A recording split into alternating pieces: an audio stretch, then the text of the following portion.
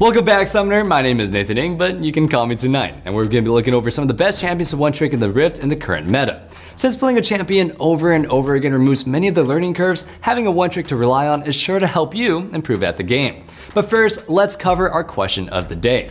Ionia or Noxus? For me, it's gotta be Ionia because they're bodacious with, Ahri and... Anyway, let's go ahead and get into the video. Roll the VO. From the top down, we're gonna be starting off with the well-known bruiser in the Baron lane. Camille is our first pick to one-trick, with enough versatility to work both in the Baron lane and in the jungle. Camille's long legs are much more than just show. All her abilities link back to her giant needle-like legs as she's able to weave in and out of fights. Her legs cover a large range in and out of her lane. This means that her poke and playstyle can either be extremely safe or overly aggressive. Landing her second ability, Tactical Sweep, is easy in Wild Rift because the radius of the ability is massive, making for an easy follow-up poke damage or a free slow for a streamlined escape if the jungler is lurking around the corner. Her second ability is easy to follow up with her first ability, Precision Protocol. Precision Protocol deals true damage on hit and grants her movement speed alongside bonus physical damage. Combine this with Triforce for pokes that chunk huge portions of the enemy's health with each hit. But Camille doesn't just burst down champions with true damage, she's also a hyper-scaling mobile bruiser that can't be followed by most champions. Camille's third ability, Hookshot, lets her jump over walls and knock up enemies she bumps into. This ability combined with the passive that periodically gives her a shield makes her a savage to run into the Rift.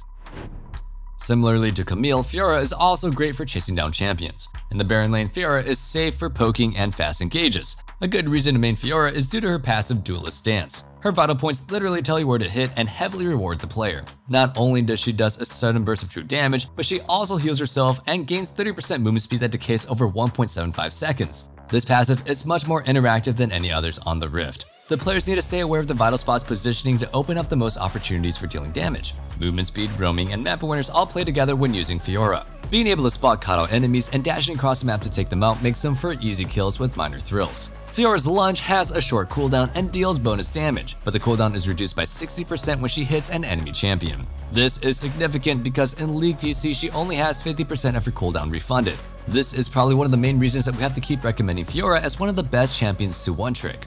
Before we move on, be sure to join our community Discord. We have tons of giveaways, and also, if you want to just hang out with me, I'll be there sometimes. A champion that transcends lanes and tier lists alike, Akali is the next champion that we have to recommend you to one-trick. It is hard not to recommend the Shrouded Assassin as she's one of the best solo laners in the game since the release. Her kit allows her to easily poke and follow up with her passive to regain energy, and there's practically no counter to her shroud. Not even Ashe's third ability Hawkshot reveals Akali's position while she's hiding in her mist of invisibility. But Akali does not just rely on her shroud to get the upper hand on her opponents. She also disorients players with her third ability, causing her to throw a dagger and dash behind the enemy. The speed at which Akali moves is near impossible to react to, especially when it comes to trying to dodge her ultimate. Her ultimate is an instant dash that deals burst damage towards everything at the end of the dash. There's a reason it's called perfect execution. The enemies won't be able to react to it, and the dash lets Akali immediately jump into a fight and can actually be recasted to jump out of the fight. Akali is a top tier champion that we can't recommend enough, so go ahead and check it out. If Akali isn't the type of burst assassin for your playstyle, maybe somebody with more teamfighting potential is more up your avenue.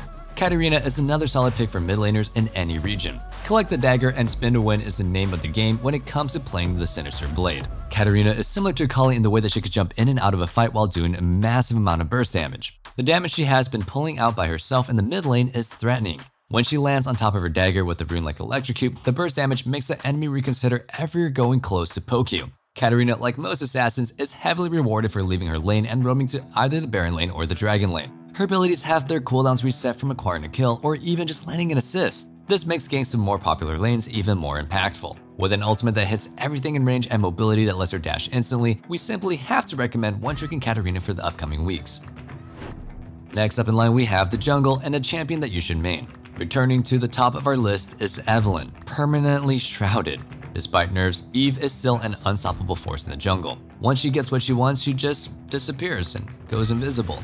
Oh, I'm getting flashbacks. When she reaches level 5, she becomes invisible up to a certain range for the rest of the game. There are no control wards, so Evelynn gets all the advantages to invisibility without the counterplay of control ward placement. The nerfs weren't enough to stop her from bursting down strong and weak champions alike. Her main attack and her first ability, Hate Spikes, have their damage reduced by 5 at every rank. Even with a maximum of 20 damage loss due to that nerf, it hasn't affected her gameplay enough to outweigh her overwhelming advantages. 20 damage becomes negligible when you're being comboed for 800 plus damage. Whatever the case, Eve is still considered a top tier hyper carry with the kit perfect for the jungle. She might be considered the queen of the jungle, but who is the king?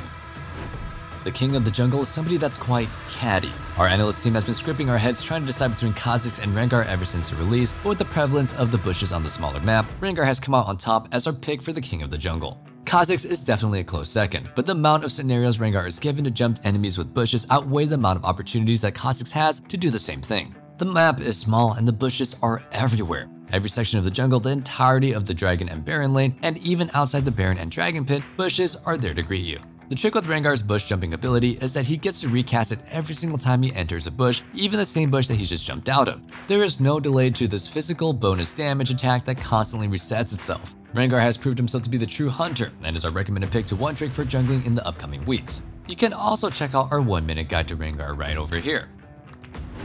With so many burst assassins taking over the rift, which ADCs can you use to combat these invisible threats? We here at ProGuides got you covered because we know exactly which champions are strong in the meta. If you ever find yourself surrounded by burst assassins, there is no safer pick in the ADC lane than Ezreal. Ezreal can deal out consistent damage while staying at a safe distance. Experienced Ezreal players know when and where to position to optimally gain an advantage. For example, if Ezreal's jungler comes into gank, a well-rounded Ezreal player can position next to his jungler to easily follow up by landing decisive blows throughout the gank.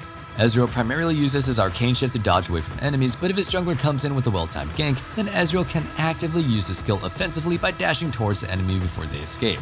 Alternatively, even if the enemy is able to skip a gank, Ezreal still has a chance to secure the kill with his global ultimate, making him a fantastic champion to ONETRICK in the current meta. Ezreal is not the only ADC with a powerful global ultimate that secures kills.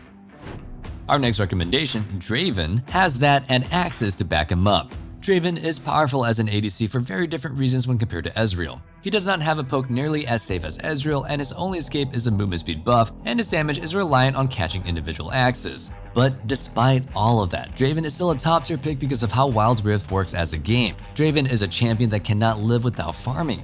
Every time Draven kills a minion or catches an axe, he gains appreciation points. These appreciation points are transferred into gold after every kill. This is where Draven gains most of his power over his opponents. He does not need 3 kills to be fed. Draven can instead use 150 appreciation points and 1 kill to have a similar amount of gold. This sudden power spike that Draven receives early game can be the difference between a BS sword on the first back versus Cloak of Agility. To add on, these spinning axes deal massive damage compared to all the other ADC's auto attacks, making Draven one of the hardest hitting auto attack carry in the game.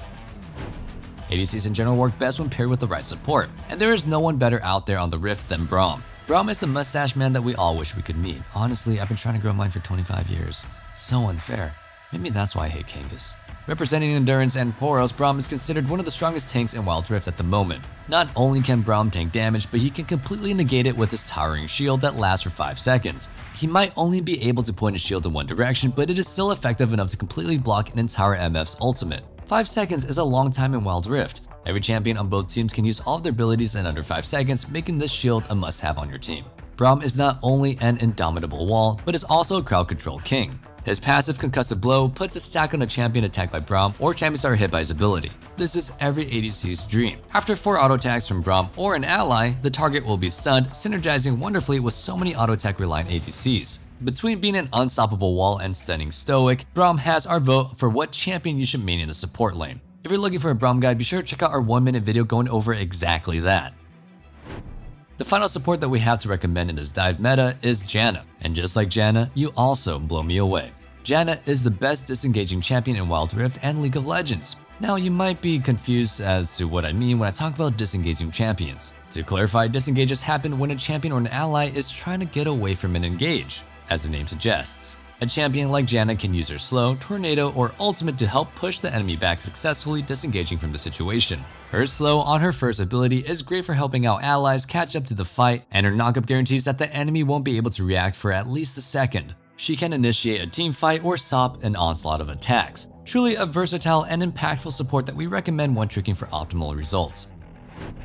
We still have our honorable mentions for this patch, being Lee Sin for the jungle and Irelia for the Baron lane. Lee Sin has huge map control, giving his ability to jump over walls with his first and third ability, making his presence felt all over the rift even when he's nowhere in your lane.